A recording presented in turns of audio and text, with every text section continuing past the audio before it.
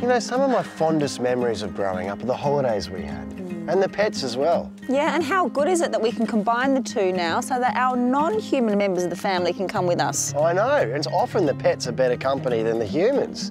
Yeah, that is true. Well, in fact, so many people are wanting to travel with their pets. We've actually done a special segment all about that this week.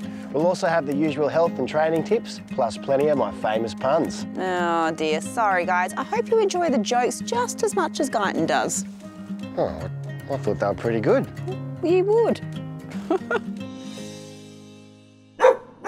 Pet ownership is a huge part of Australian culture, but sadly, people are starting to be forced to make a choice between their pet or a roof over their own head. Annika, is this actually happening? Yes, Gyton. I mean, it's hard to believe because pets are so much a part of Australian life. I mean, even our recent survey showed that 91% of Australians think their pet is their best friend. Although that survey also showed that perhaps we're not as pet-friendly as we think in terms of our housing.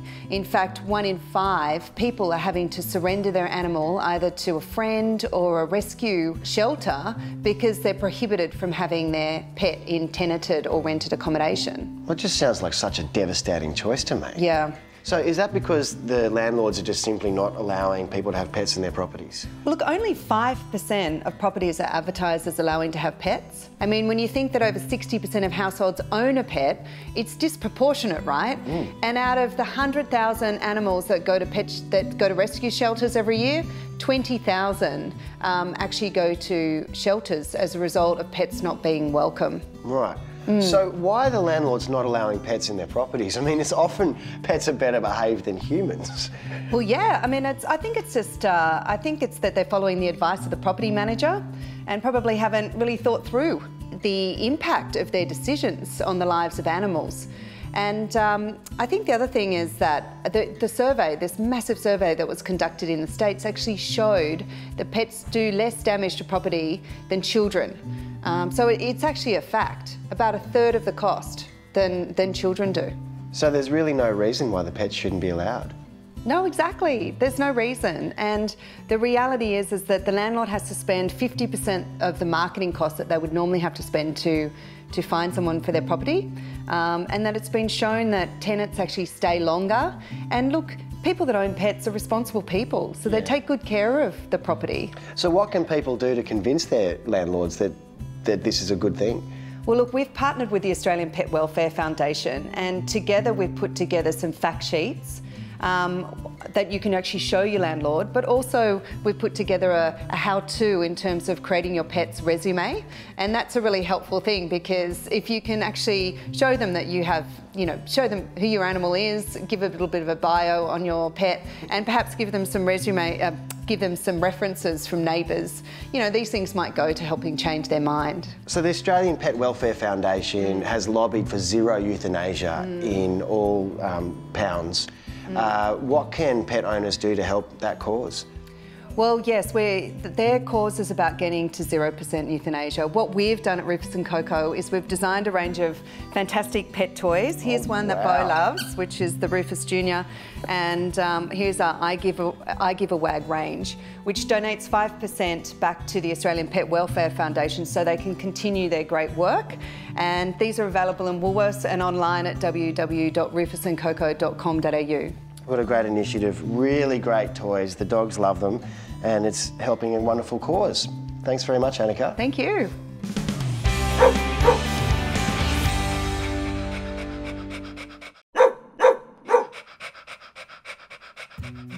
With 30% of dog owners owning at least one cat and 45% of cat owners owning at least one dog, it's clear that dogs and cats can get along.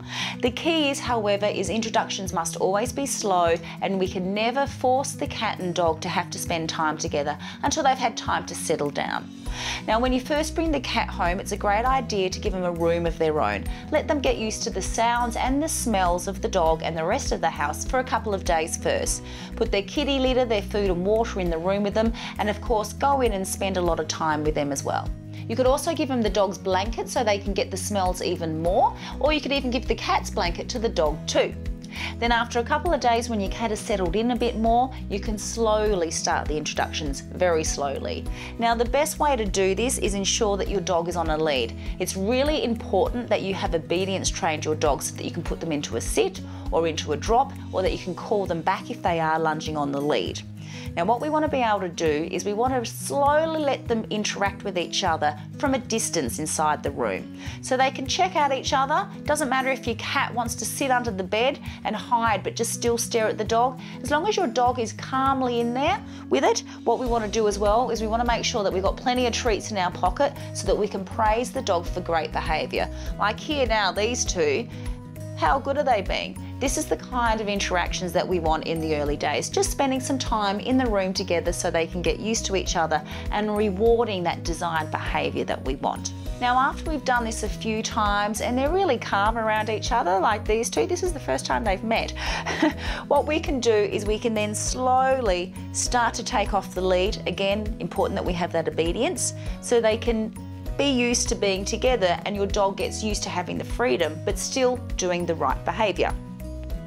Then the key is probably, I would say, not to leave them alone for at least a month. You want to make sure that you're around all the time to monitor the interactions. So if you do go out, a baby door is a great way to keep them separated, or of course keep your cat in the other room as well, like they were first introduced to. Remember, some dogs are never going to be able to be left alone with cats. It could be due to their size, they might want to play with the cat, their new best buddy, and it could pose a danger to the cat. Or they also might have a really high prey drive, and in those instances, it could just be that the cat takes off and the dog can't help itself. Its instinct kicks in and it gives chase. So it's up to you as the owner to really understand your dog's behaviour and know if there could be any danger to your cat if it is left alone. If you feel like you need a bit of help, the NDTF website has some trainers listed on there, so why not give them a call, and then that way you can make sure the interactions are a happy one. No vet likes to tell an owner that their beloved fur kit is carrying too much weight. But when you consider that over 30% of Australian pets are either overweight or obese, awkward conversations about the subject are becoming commonplace. Overweight pets are unhealthy pets. They're at increased risk of joint disease, heart disease, pancreatitis, diabetes, just to name a few. Now, these things not only reduce the quality of a pet's life, but they're also very costly for the owner to treat and maintain. Obesity affects just about every health problem in pets, and a lot of owners don't realise this. Just like us, pets gain weight when there's an imbalance between calorie input and calorie output. But why does the imbalance exist? Well, for one, we're a lot busier these days. We've got a lot of responsibilities, a lot of things to do, and taking the dog for a walk becomes a lower priority. Also, we're keeping our dogs and cats indoors a lot more these days. Now that's a good thing for cats, but it can lead to a decrease in incidental exercise. And when it comes to dogs and children, we all know where they tend to sit. Underneath the high chair or under the table, waiting for that morsel of food from a tiny hand. I know that's really hard to avoid, as is pleading eyes.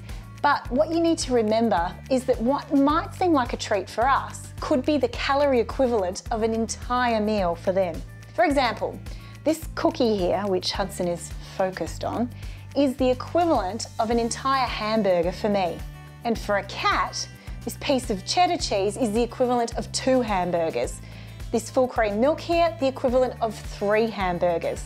So you can see why obesity is just so common. Your vet is the best person to assess your pet's weight. The reason being that there's so much variability among breeds and what's acceptable in terms of weight ranges. So what we do is we use a body condition score as well as their actual weight to assess them. And let's have a look at you, Hudson, if you'll stay still. Well, his ribs are quite palpable and he has got a nice little waist, and his abdominal fat is, well, pretty much non-existent. It's still a little bit there, but compared to last season, he's looking pretty trim. So Hudson, I reckon I'd be happy to say that you're a 5 out of 9. Where 5 is actually ideal, 9 is obese and 1 is severely underweight. So you're doing well, yes. If your pet is diagnosed as being overweight, your vet will put together a detailed weight loss plan to ensure that they can reach their ideal weight in the appropriate time. You need to make sure that weight loss is controlled and slow, and most clinics are very happy to support you through this process with weekly weigh-ins and nurse follow-ups. As always, prevention is far better than the cure. So to keep your pet happy and healthy, speak to your vet. And to find out more about how HIF's pet insurance can help cover your pet for any unexpected illnesses, check out their website.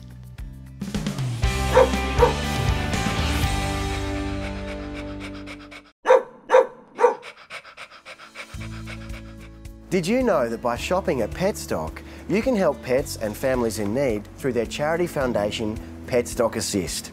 Simply by buying a $2 bottle of water, an annual calendar, rounding up your purchase, or simply making a small donation, every little bit helps. And Dion's here to tell me all about how it works. G'day, Dion. Hi, Gyton. So what are some of the initiatives that PETstock Assist supports? PETstock Assist supports adoption in our stores through our partnership with Pet Rescue. So we actually offer free space within our stores to local rescue shelters, and they can come and house the pets until they find their forever homes, which is fantastic. We also run a National Pet Adoption Day every year, which is a huge event where we look to find forever homes for as many pets as we possibly can.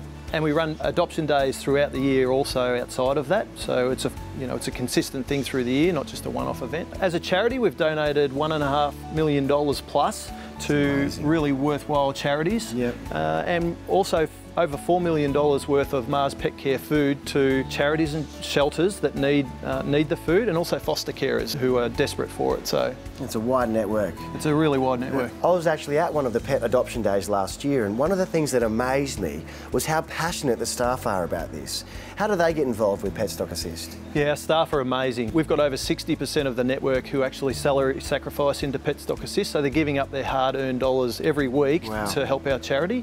And that goes towards supporting organisations like Assistance Dogs Australia, Guide Dogs Australia, Young Diggers, Starlight Foundation and Pet Rescue. So it's great that they do that, and we thank them all for it. Our staff also give up their time outside of business hours, so they will go and support things like our microchip blitz, where we offer low-price microchipping for pets, and that really promotes responsible pet ownership. And they donate their time on our major food donation days, so it's nothing for them to go and spend half a day handing out bags of dog and cat food to really worthwhile shelters and foster carers who really need it. Yeah, you really get the sense that PETstock Assist is creating this great family and community spirit. What are some of the things the public can do to get involved? Yeah, sure. The public can round up their purchases, so if they buy an item for $3.50, they can round up to $4 and donate the extra 50 cents. They can donate directly online through petstock.com.au. They can buy a bottle of PETstock Assist water, or our annual calendar, which promotes pet adoption. Our tote bags, which are a great item, and we're doing our bit for the environment there. We have Santa photos that happen at Christmas Santa time. photos with the pets? Yep, it's a fantastic initiative. Does he know if they've been good or bad? Oh, sometimes he has a little trouble interpreting that, but he does his best, and we get there in the end. Our wishing trees, so customers can put gifts under the wishing tree, which will go to local shelters in the area. And we have supplier campaigns where sometimes if you buy particular products, some of the proceeds will go back to PETstock Assist, so we encourage people to obviously support those when they come and shop at PETstock. That's great, Dion. Just a wonderful incentive for me to maybe drink some more water today. This week's Smart Pet is certainly no bird brain. Sue, the Rosella, is more than happy to step up to any challenge, especially when her bestie Belinda is there. She can not only shake a tail feather, but will shake your hand too. Soup also likes to show a little affection, giving you a peck on the lips to say thanks for the treats. She's quite the feathered friend and always happy to play up for the camera. Think your pet has the smarts to win our Smart Pets competition? Then make sure you get your entry in. One lucky viewer will receive a Pawsome prize pack valued at over $2.5 grand, including a $500 PETstock gift voucher, a year's supply of pet food, a $500 HIF Wellbeing and Massage voucher for you, and $500 worth of Family Parks gift vouchers. There's also 3 $100 PETstock vouchers for runner-ups. To enter, just send us a video of your pet doing their amazing trick. The more unique and talented, the better. So be as smart as your pet and enter to win. Visit poochesatplay.com for more details.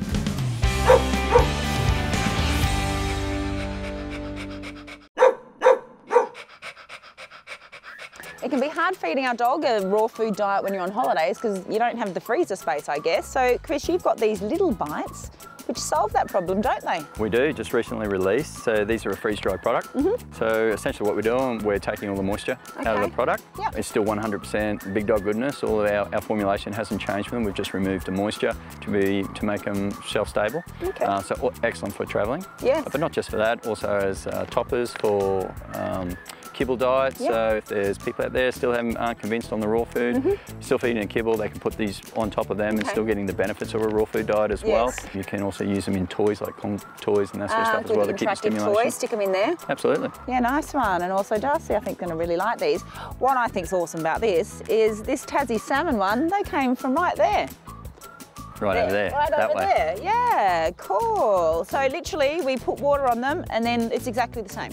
Exactly the same, full of big dog goodness. Okay. The same proteins, nutrition, vitamins, minerals. We just don't need a freezer, so that's great for travelling. If you'd like to find out more about the Big Dog Little Bites, visit their website. Darcy's going to love these. Looking for somewhere to escape with your pooch? Then take a look at this week's Take Your Pet feature properties. Queensland holidays in the beautiful Noosa hinterland are made all the more enjoyable at Noosa Avalon Farm Cottages Retreat and Sanctuary. The fully self-contained holiday accommodation is set on 30 private acres and is great for families, honeymooners, small groups or couples. What's more, it's pet-friendly. Close to Lake Cootharaba, Pomona, Umundi, Fraser Island and Cooloola, it's the perfect place to base yourself to explore the many attractions in the region. From bushwalking, horse riding trails, markets and galleries, to museums, restaurants, fishing and swimming. You're spoilt for choice at eco-friendly Avalon. Families return year after year to the magnificent river and facilities of Discovery Parks Foster, a hidden treasure of the region. The park is located on the tranquil shores of the Willamba River. Here, you can relax and recharge, or jump straight into an extraordinary selection of water activities. Nature lovers will enjoy exploring the coast and hinterland national parks, and you can entertain the kids at nearby Big Buzz Fun Park. Most importantly, your pooch is allowed to stay at the park too. For more pet-friendly accommodation ideas, visit the Take Your Pet website. With so many of us considering our pets as an important member of the family, it's no wonder we want to take them on holidays with us.